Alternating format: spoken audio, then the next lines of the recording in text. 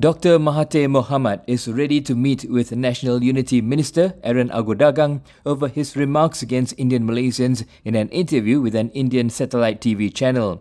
Mahathir said on X he hoped Aaron would come to the meetup. In his post, the former Prime Minister said those who talk about multiracialism and criticized him about racial issues should ask why there are race-based parties in the country instead of having a Malaysia party. He added some parties claim they are multiracial, but former party leaders call it a fake multiracial party. Yesterday, the Unity Minister criticized Mahathir and said if he continues to be stubborn, he is ready to meet the ex-premier.